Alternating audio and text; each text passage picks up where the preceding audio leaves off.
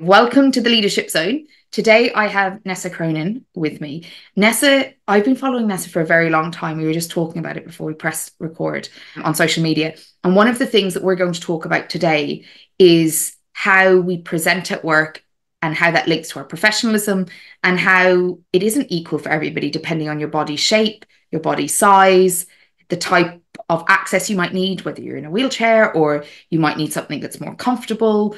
We're going to talk about how that impacts people at work and how we all know presenting professionally is important, but what do we mean by professional, and is it having the impact we want to? And are we going in wearing clothes that make us uncomfortable? And that's the kind of stuff we're going to talk about today. But before we do, Nessa, will you tell everybody a little bit about you so that they get a sense of who you are, besides the fact that I was stalking your social media accounts for years, and then we can see where our conversation goes. Yeah, perfect. Well, okay. So in my past, I've been a retailer. I suppose I am still a retailer, but I am very interested in what I'm interested in. My purpose, let's say, my drive and my why is regarding fashion and the inclusivity, or the non-inclusivity of fashion, depending on women's size and shape and all that, and men as well. I think women get bogged down in thinking that, oh, and men's clothes are just so simple. They're not. Like, men come in all different shapes and sizes as well. It's a problem within the fashion industry for both genders, but I think more so for women, because women's bodies tend to change more, let's say. So I've always been involved in retail and in clothing, but it's when I had my boutique, let's say, and I used to show new stock on social media, and I'm a size 12 and I try it on and I'd say this dress comes from a size 8 to a size 20. I kind of very quickly realized, hang on, that's of no good. That information as a sentence doesn't tell my size 20 what that dress is going to look like on her. It's all very well, I have the dress available in size 20 for her, but she needs to be able to see that on a body that she can relate to. And she can't relate to mine. So that became a very important part of my work, and it became a very important part of how I grew my social media, was that I would bring other people in, or I'd hire models, or I'd ask other influencers who were, a size 18 or 20 to come in and model clothes for me, because I always felt that inclusion was very important in fashion as much as I could make it. And also visibility. I understood that people needed to see themselves being represented, and not themselves, because, like I was saying earlier on to you, every single person has a different body anyway. So you're never going to see something and say, oh, that will look exactly like that on me. It won't, because you're a totally different person. But to do with size and shape, and particularly body shape, so if some body shapes have large hips, some body shapes have large busts, all that kind of thing.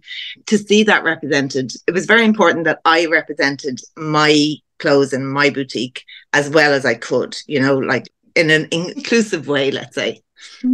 I noticed that when I was watching the influencers you brought in, and I was noticing, well, first of all, without you ever saying, like, I don't think you ever said those words up front online, at least not that I heard. But what I saw was people with different bodies were coming in and saying what they loved and why they loved it, but also what they didn't love and why they didn't love it.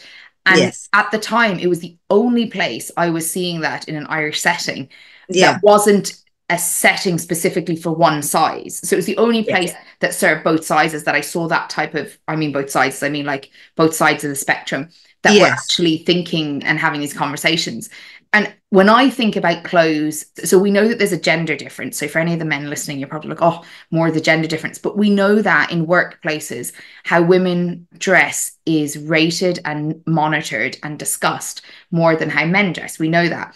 But we also know that if men are struggling with how they present themselves for different reasons, they might have a medical condition, they might be of a particular size, then when they're wearing clothes that don't feel good, part the size a second, they're going to be distracted, irritated, frustrated.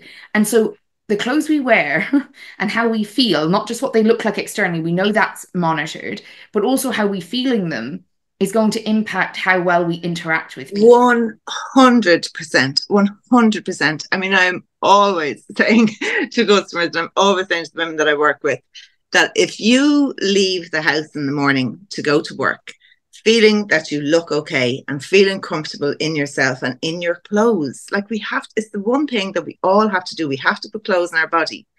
To go to work, we have to put clothes in our body. And if you feel uncomfortable in your clothing, if you feel that something is too tight or too this or too that or too whatever, or too small or too big, if you leave the house feeling amazing in what you're wearing, then it's very hard to have a bad day. Like it really is very hard.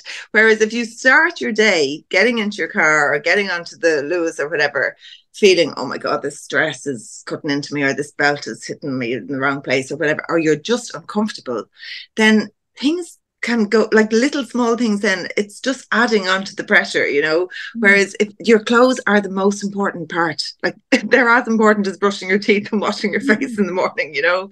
Setting yourself up for the day correctly in how you're looking and what you're wearing is makes a massive impact on the rest of your day. Huge. Yeah. And I think it's interesting because over COVID, we all got more comfortable. I think there was like, I can't remember where I read this, probably some crappy magazine, but like there was a decrease in women wearing heels to work, for instance. I can't remember where I read it. And I remember thinking, oh, is that true? And then I went, oh, you actually haven't worn heels to work in like a certain amount of time. And I think there's something about the kind of conforming. So what is professional, what is beautiful. I was thinking about how when I was growing up, I was taught that you should always, regardless what size you are, dress to look smaller.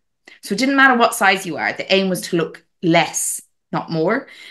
And at the time, that wasn't as predominant for men, but we actually know it is now. The research is telling us young men and men of all ages are facing similar kind of preoccupations with how they're being perceived. And in fact, for men, I think that the messaging is even more confusing because actually you're a man, so you should be big, but not fat, but big.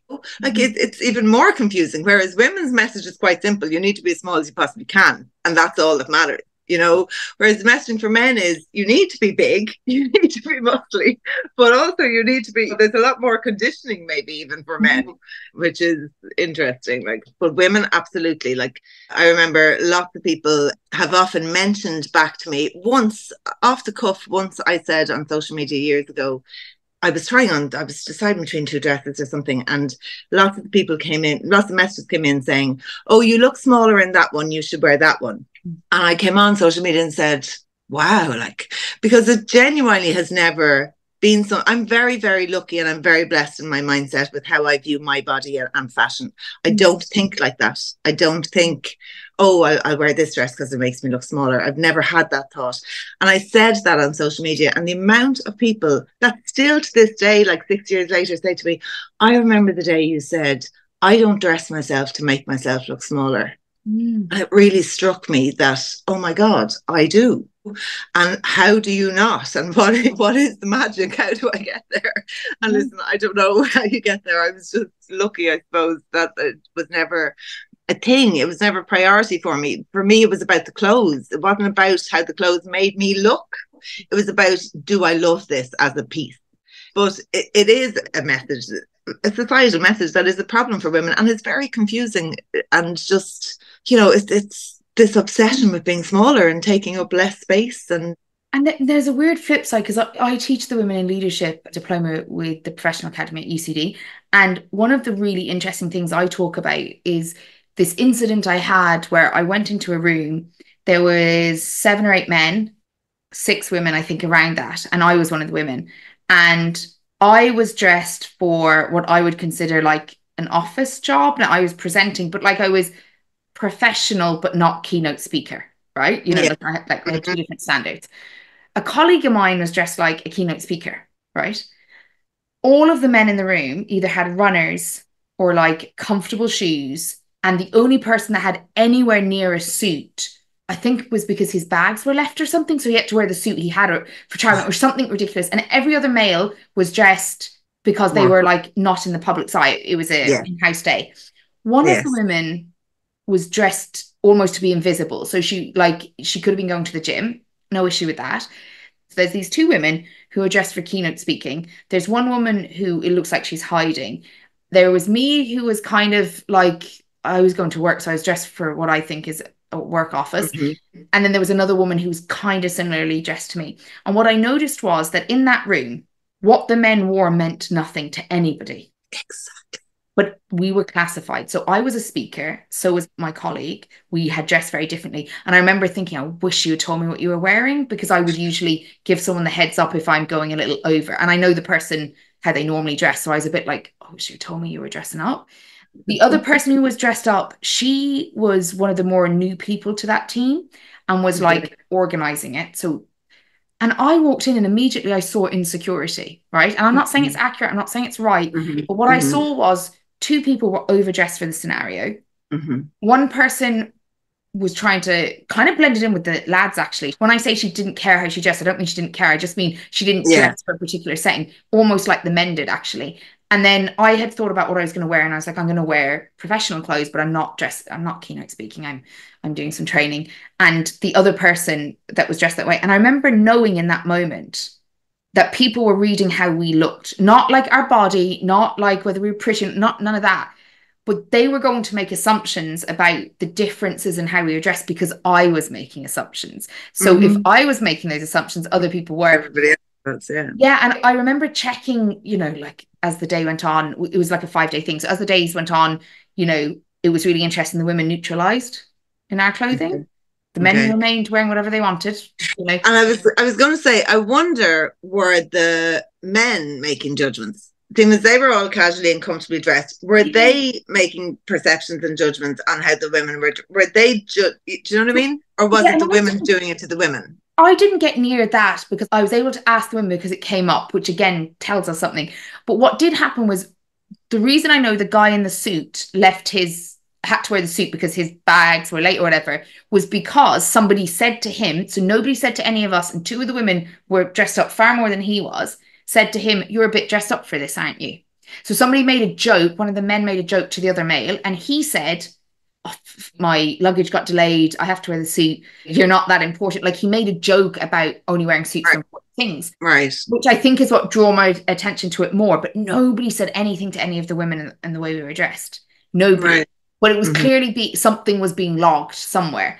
And Yes. I remember walking away and going, no matter what we do in that room, there isn't an equity because even amongst the women, we don't know what the kind of norm of this dress is. So it took the 5 days, and by the fifth day, we were all, I would say, it looks like we worked together because people had adapted or whatever. Blended into each Yeah. other. Yeah. Yeah. But what was interesting was the blend, the men had already known going in, and they weren't afraid of over or underdressing. But some of the Mm-hmm. women were afraid of underdressing, some of us were afraid of overdressing.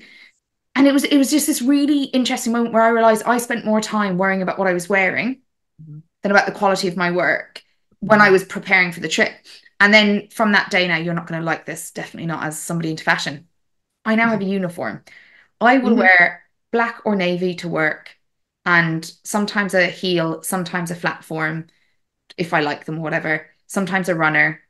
But I wear the same clothes for two Yeah. reasons. I don't have to think about them. This is just Yeah. how I dress. I'm not thinking about the Yeah. venue. And then the second reason is that I don't end up in a setting where I can't rework clothes.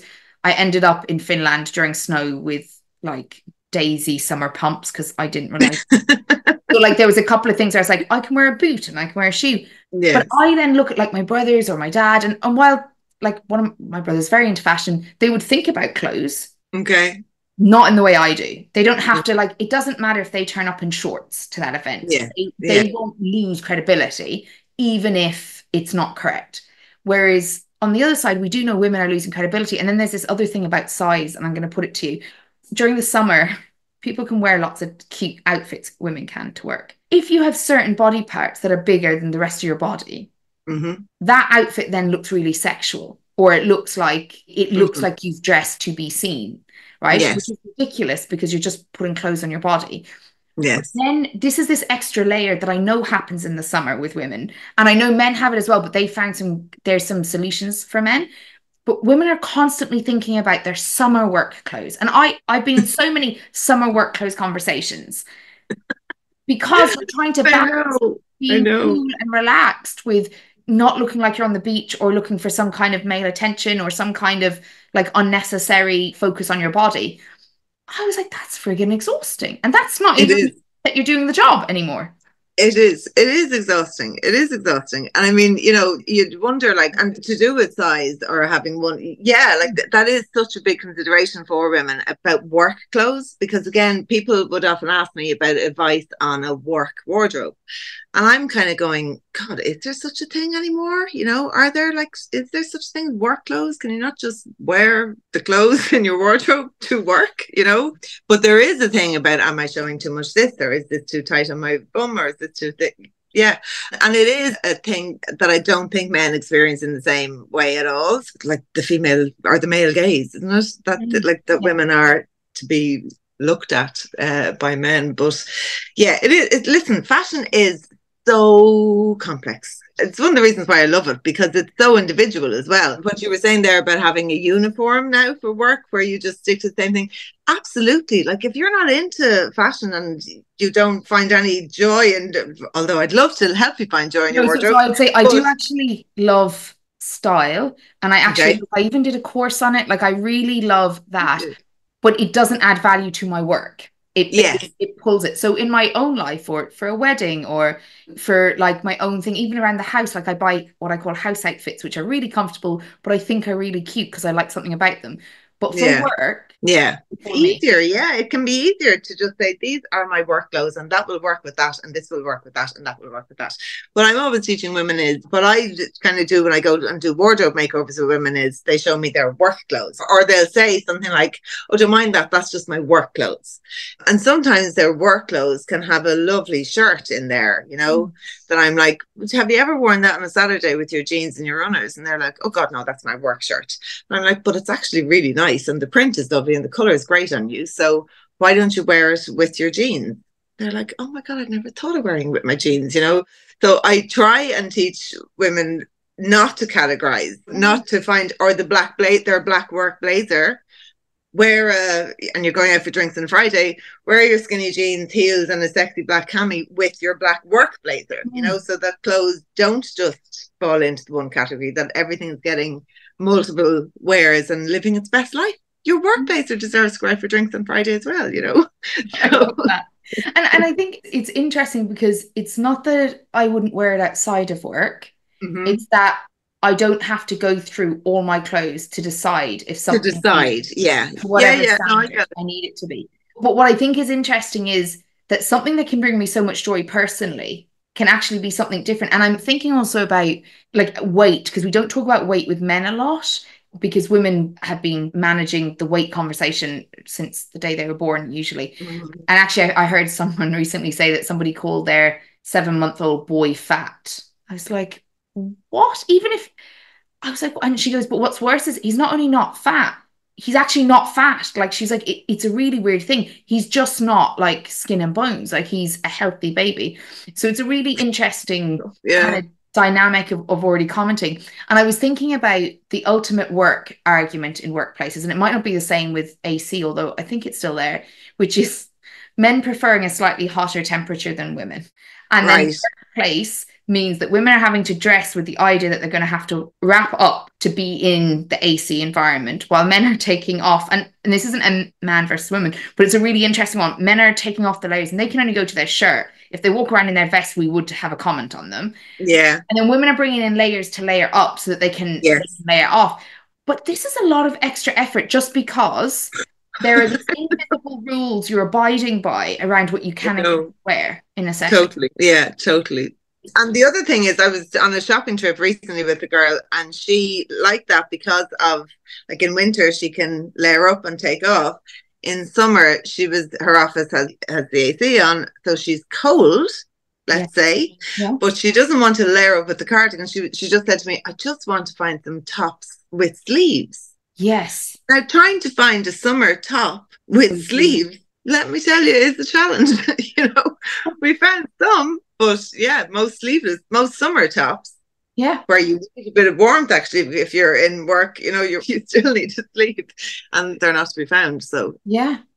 And that's interesting because that also then links into things like whether people with tattoos want their tattoos visible at work or not. mm-hmm. Forget the workplace thing first, but like, do I want people to see the tattoo I got when I was 16 kind of thing? Yeah, And so then people are having to dress because they are managing something that they're trying to Yes. manage. But I think it's just really interesting because we don't often think about professionalism, leadership, and clothing. And yet we know women are repeatedly judged on their clothing more than other Mm-hmm. things. And their leadership is often not even accounted for until comments on their clothing have been made. And we see that with like Hillary Clinton's piece as well. Mm-hmm. But then there's also this other side for, let's say, men, where they are wearing what I think is like a uniform. There was a joke recently that said, were you at a wedding and did he have a navy suit and a brown pair of shoes? And I can't say much because I bought my poor dad a navy suit. Not bought him, but like I encouraged him to buy brown, you know. So there's a piece around like sometimes there isn't space for creativity in men's clothes either. And This so is the thing I was going to say when you said sometimes they have a uniform. Men do actually have a uniform, like a uniform of it's the suit and work, or it's jeans and a shirt, or then it's shorts and t-shirt. That's all they have to choose from, you know. Like personally, I would die if that was all I had to choose from. Women actually have a lot more opportunity to express themselves, you know, and colors in men's clothing as well. There's such lack of choice. It's beige, it's navy, it's grey. You might get a red, you know, because it's strong. I mean, you do get a bit of pink now, but not much choice wise. There isn't the same choice that women have in terms of not looking like a uniform. Like it's trousers and a shirt. That's all they can do. We can do wide leg trousers. We can do cloth. We can, within each category, there's so many options. A shirt for a man is a shirt. A shirt for a woman can have puffy sleeves, can have short sleeves, can have a V-neck collar, can have buttons down the front, can be in different fabrics. There can be chiffon pleating down the front. There's so much choice for women that just isn't there for men. And I sometimes wonder, is it just that men don't care? Like, do they not want the choice? Like, if they had wanted the choice, would they have kicked up about it? And would there be actually more choice in male clothing or not? Or do they just not think about it? This is the point, I suppose. Do they not think about their appearance, let's say, because it's not under the same scrutiny as females' appearances? I don't know. And I think younger generations do. That's definitely Yeah. like I've noticed that. And also I think like other countries outside of Ireland, I notice some more like male style in other countries. Yeah. So I don't think it's as simple as men as a group, but I think there's something about how we're socialized to think about clothes and fashion Yeah. and those Yeah. pieces. Because, well, A, if there's limitations, that's a starting point. But also, I remember somebody wearing a pink shirt and they asked him, was he gay?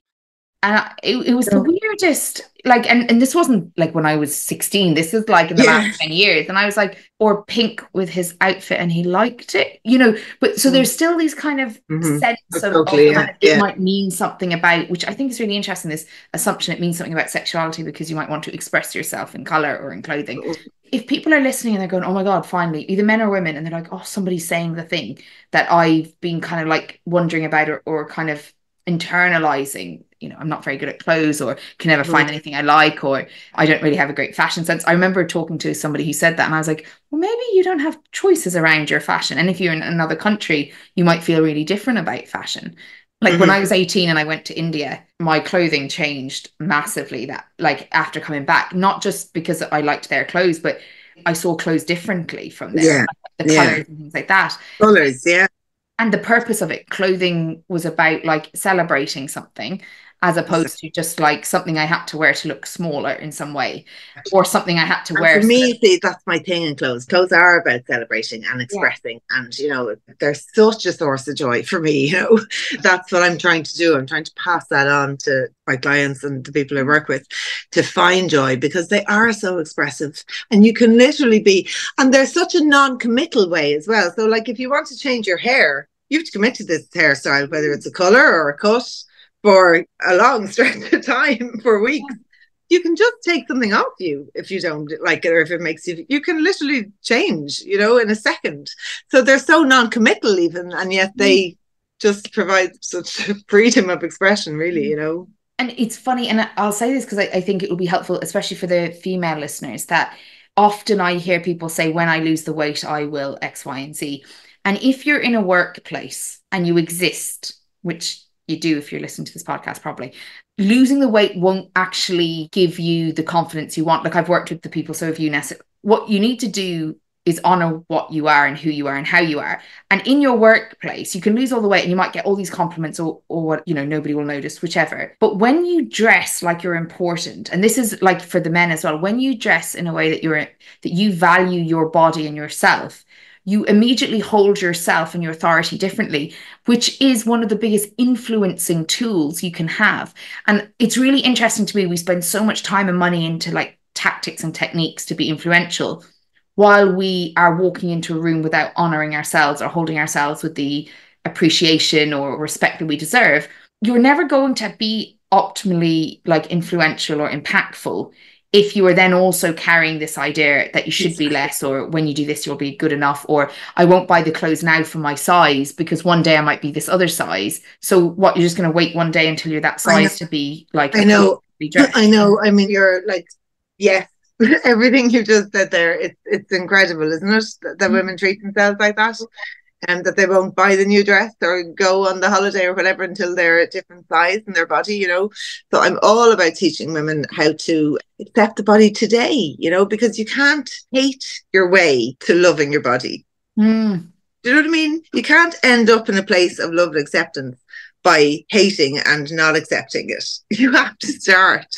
And you can only start with the body that you have today. Mm-hmm. So you have to treat that body really well and dress it really well and be really, really nice to it and speak to it like you would your best, all those kind of things that I'm always preaching about. But yeah, this thing of waiting to lose the weight is so apparent in so many women, and it's absolute nonsense.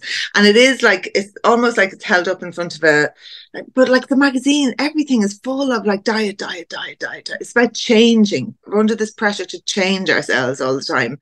Whereas in actual fact, all we need to do is just accept ourselves, because losing weight isn't going to bring you to a happier mindset. It really isn't. Like I've had clients from size 8 to size 28, and every single one of them has a problem with their body, regardless of their size. The size 8 woman has just as many hang-ups about the overhang on her jeans, the bulge at the back of her bra, her ankles, her tummy, her hips, her whatever. She's the same hang-ups. So being thin doesn't guarantee body acceptance at all, not by a long shot. That is work that you have to do inside your head. It's not about your physical appearance. It has to happen inside, you know. And it's really important to start it. So I'm just going to add 2 things before we finish. So part of the reason about thinking about this is if you are preoccupied with having to be less something or more something, you're just not going to be very effective. And that's like in your workplace, if you're not comfortable, you aren't dressing yourself in a way that you feel honors who you are, you're just not going to be as effective. We know this. Like there's some interesting studies about convincing people that they were wearing something worth loads of money versus wearing something that wasn't, and how they behave differently and their experiences were different. Fascinating. But the second thing around inclusion, and this is, I think, really interesting, because even in the diploma for diversity and inclusion work that I teach on, constantly comes up fat phobia and how we have still normalized that there's this idea about the right kind of body. If you believe yourself to be an inclusive and effective leader, and you want to be someone who has a positive impact, but your conversation with yourself is critical, is derogatory, is not accepting, then you can do whatever you want for other people. It's going to leak. And I think that's what people are really shocked at, when I'm like, you might think you believe these things, but if you treat yourself this way, that's what you're leaking in the world. That's what people are picking up on. Your comments about I shouldn't eat this, or your comments about when I'm that size. Like that's what people hear. It's not the things you think they hear. Exactly. So if they see you saying, oh my God, that's amazing on you, and it looks great on you, and you're trying to be nice to somebody and compliment them, and then, and let's say that person is a bigger person than you, but they see you treating yourself in oh, I shouldn't have this now, and oh God, no, I'm not going to buy that because I'm on a diet at the moment, I'm going to slim down, I'm going to change, then you're naturally leaving that person with well, it doesn't matter what you just said to that person about how beautiful she is and how well she looks and how gorgeous the dress is on her, because all she hears is, well, if you don't think that you're good enough, how can you possibly think that I am? 100%. So you have to be nice to yourself. You have to accept yourself before you can spread it out. And you are wasting so much energy. And I'm not even saying like on the fashion stuff, you're wasting energy preoccupied with things you can't change immediately. Yeah. And keeping yourself less than. you're not going to go out there and have the biggest impact and create the kind of results you want to create, whether it's at work or it's in your life or it's just in society. So it's really important that we think about how all these little things influence how we hold ourselves and therefore how we proceed through the world. So Nessa, I'm going to say thank you for joining me today. And for any women that are listening that are thinking, oh, I've had a child and I'm feeling difficult about my body, or menopause, or I'm just not in my flow, or I feel like I need a glow up, then actually the steps you take is something like this to give yourself the boost, rather than like a big strong regiment that is going to take all this energy away from you and give you very little back. It's worth doing things like this that help you bring joy into your day to day and Totally. help you free up some energy for your workplace. Totally. 100%. Okay. Thank You you so so, much. so much. Thanks a million. Goodbye.